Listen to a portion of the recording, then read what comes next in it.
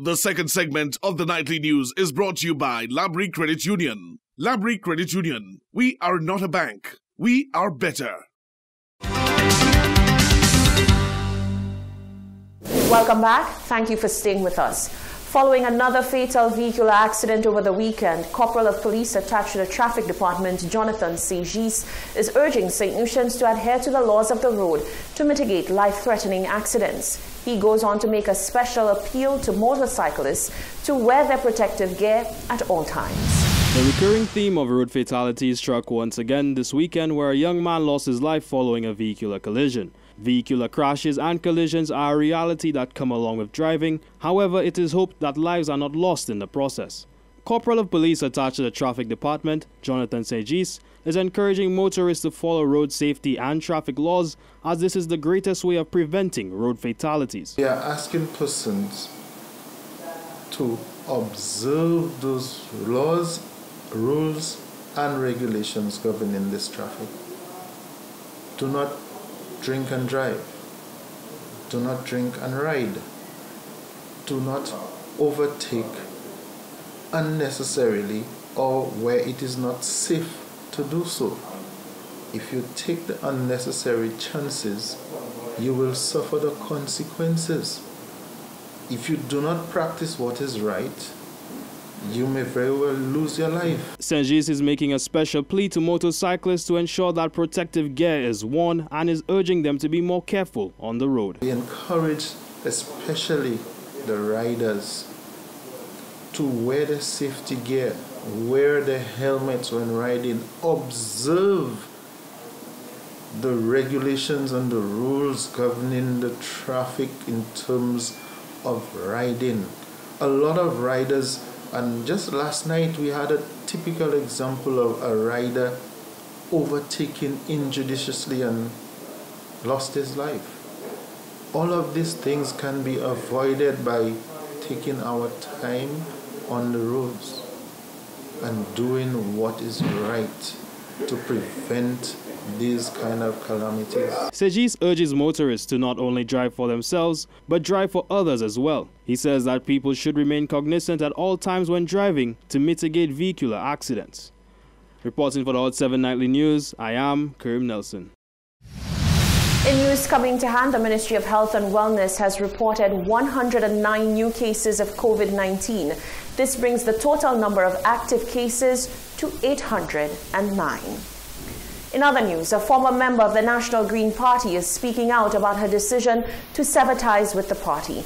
Dr. Gilbertha Mary St. Rose, who contested the most recent general election for the Choiseul-Saltibus seat, says that there were certain aspects of the National Green Party that she, along with other members, did not agree with in its totality. Despite that decision, she has committed to continue working in the best interests of St. Lucians through other avenues. In 2021, the members of two parties in St. Lucia joined forces with independent candidates to form the National Green Party, a party which it said would serve as an alternative to the status quo of what it called self-serving politicians. The Green Party stems from the International Green Party movement, which has green policy at its core, prioritizing environmental responsibility. But part of the party's platform is its social justice aspect, which has been a source of contention for some of its members. It is for this reason that those members, including Dr. Gilbertha St. Rose, have severed ties with the party. St. Rose elaborated on which aspects were of particular concern to members. At the time of joining the Green Party, a few of us loved the concept of green and all it connotated. But now that we have looked at it more closely, and in fact, our then leader, Mr. Andre De Caires, Pancho, have really insisted that we abide by all that the Green Party connotates. And at the time of joining the Green Party, we knew of the social justice aspect of it, which is the area that now it looks like we are being asked to abide by in its totality. So we knew of the leaning of the Green Party, but of course we had hoped that we would tailor it for our solution context. And I speak of three main areas. The Green Parties stand on pro-abortion, also the legalization of prostitution, and also gay rights and the gay marriages. So in all fairness to our own conscience and all that we want to embrace and impart to our people to encourage for good social justice, yes, we allow free choice. We have no choice. This is person's choice, but of course, it's a personal decision. But for myself and a few of us, we have totally dissociated ourselves from the National Green Party because the leader is insisting that we abide by these principles, which is against our own consciences and our beliefs. Following her defeat in the July 26 general election, Dr. St. Rose did say that she would continue to serve the people in whatever capacity that she could. Now, she has chosen to do so through the newly formed Ionola Emancipation Movement. Now we have involved ourselves totally in the Ionola Emancipation Movement. And in that movement, which is an advocacy group and a group that will be an oversight for the government, the Labour Party government, which we fully support, we will want to be an oversight so that we get what we need and want from our government. So a group of us, and we invite persons to join, that will assist us in advocating and demanding and overseeing what is being done for our St. Lucia and our nation so that we can progress together in truth and love and freedom. Free choice in what we decide to do as long as it's within the law of God. Also severing ties with the party are Ubadullah Mohammed and a few key executive administrative members. For the Hot 7 News, Nisha Charles reporting. The minister responsible for housing, Richard Frederick, is calling for an overhaul of the National Housing Corporation. According to him, the organization lacks proper managerial guidance and the staff lack the skill set. He is hoping to get the NHC on proper footing. When I demit office, when I leave ministerial office, NHC will have its own office. No longer will they be renting premises as they are doing now. So I'm putting myself in a position to ensure that this thing happens with their own resources, not necessarily having to go to a bank for financing. That was a pronouncement made recently by the minister responsible for housing, Richard Frederick, as he visited various development sites last week. Frederick, who has served as housing minister before, says it is time that the organization gets its footing and be in a position to sustain itself. He says the current state of the institution is a far cry from what it should be. When you tell me that NHC has a heavy land bank, but NHC was renting up to recently an office for $9,000 a month. Housing builds houses, sells lots, but yet renting an office over $9,000. It has been reduced now because the staff was replaced or was placed elsewhere. But those things have to be looked at. NHC does not have a truck. Can you imagine? NHC does not have a truck. I bought a truck when I was minister. I understood it was sold. NHC has 2 old vehicles. All of those things have to be looked at. I believe the entire institution needs to be revamped. They need to be placed in a position where the cash flow is better. Over the years, the National Housing Corporation has been struggling to stay afloat. The housing minister believes that the NHC has enough assets to not be dependent on government. I just want to look at NHC's position holistically and to give them the proper guidance to move forward in a manner that would at least bestow upon them flexibility, proper cash flow, and of course having the comfort of their own vehicles, their own truck, and whatever is necessary to make them execute the mandate of NHC in a more effective and proficient manner. The minister, along with the managing director of the NHC, Sidonia Charles, surveyed a number of sites on Friday, including the Shock and Talvon Babano housing developments. Upon assuming office, Frederick has halted works on the Shock housing development site.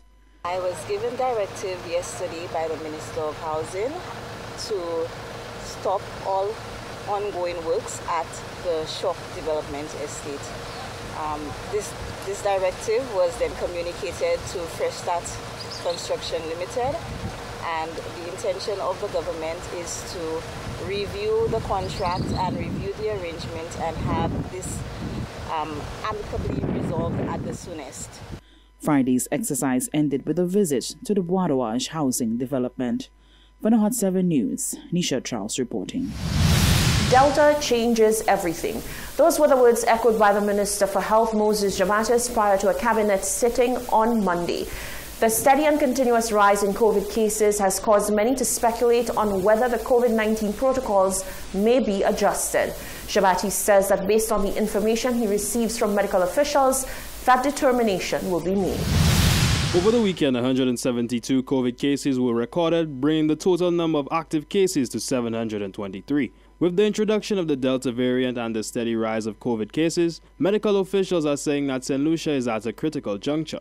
Speculation has already begun amongst members of the public concerning the potential amendment of the national COVID-19 protocols. Minister for Health Moses Jamatis says that the Delta variant undoubtedly changes the game, and also says that after consultation with the medical official, if needs be, we'll see an adjustment to the protocols. I'm just coming out of a meeting with our team at the Ministry of Health, Wellness and Elderly Affairs, and we are looking at the situation. The Delta variant, I'm advised, changes everything. It is more transmissible, and it impacts more people at a faster rate. And I'm advised that it also impacts younger people at a younger age. So definitely we have to look at the situation. We're just going into cabinet, and we will discuss the situation. And clearly, if the health professionals believe that there is a need for us to adjust the protocols, we will. Jamatis further emphasizes that proper education on the vaccine is of paramount importance to aid with citizens feeling more comfortable about taking the vaccine. He says that the Ministry of Health will engage stakeholders to ensure that people become more educated on the matter so that vaccination levels can increase and St. Lucians can be better protected. More importantly, that people get educated. Those who are hesitant to take the vaccine, we need to ensure that the education reaches them. And there are people who want to take the vaccine, but they're just hesitant. Many people tell you they don't know enough about the vaccine, and therefore we have to find ways to educate people about the vaccine. We have to get more medical professionals involved, more scientists involved, so that our people find reasons to take the vaccine. But it's very clear, based on my advice and based on what we are seeing, that people who are vaccinated are less likely to get seriously ill. Jamatis is calling all St. Lucians to join the fight against COVID, get vaccinated and adhere to the protocols. St. Lucians now wait patiently to see whether or not protocols will be changed. Reporting for the Hot 7 Nightly News, I am Karim Nelson. Minister for Tourism, Investment, Creative Industries, Culture and Information, Dr. Ernest Hilaire, on Friday the 13th of August, met with the Chief Executive Officer and managers of Invest St. Lucia as he continues to familiarize himself with personnel at the various departments within his ministry. The discussion centered not only on the operations of the agency, but importantly, the role of the agency in growing the economy. Herma DeMarc reports. Minister for Tourism, Investment, Creative Industries, Culture and Information, Honorable Dr. Ernest Hilaire, and the Parliamentary Secretary, Honorable Gibeon Ferdinand, along with Permanent Secretary in the Ministry, Donalyn Viti, have been meeting with entities under the investment portfolio to chart the way forward for St. Lucia. Friday, 13th August 2021, the team met with Invest St. Lucia to familiarize themselves with the work and processes of the agency. It is really to get an update on the work program of the various agencies, to get an understanding of what they've been doing, to also get an understanding of how they see their work program evolving over the next 5 years.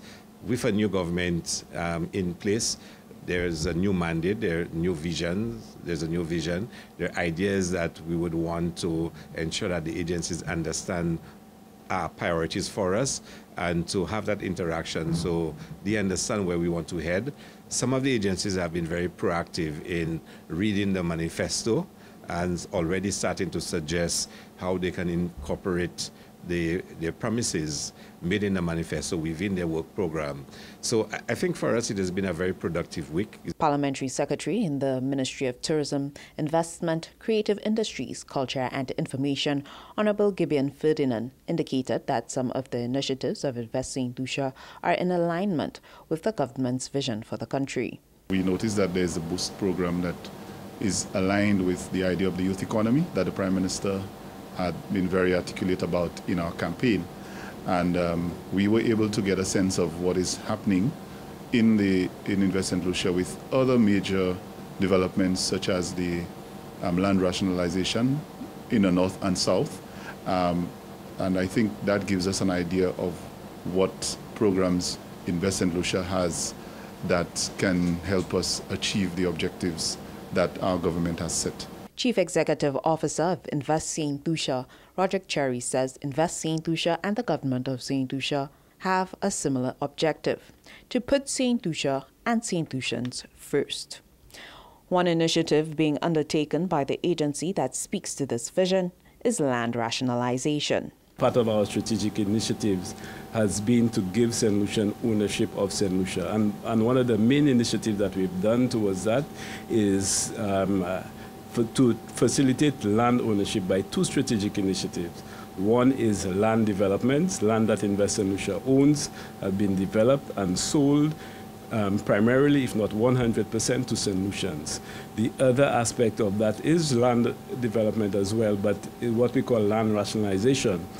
In that case, there are individual St. Lucians who have lived on lands owned by the state or by Invest St. Lucia for a number of years, and the aim really is to provide the basic infrastructure at least, and in some cases very extensive infrastructure, and sell those lands at reasonable rates, way below market rates to St. Lucians. The minister and his team will continue to meet with key agencies under his portfolio as he charts the way forward.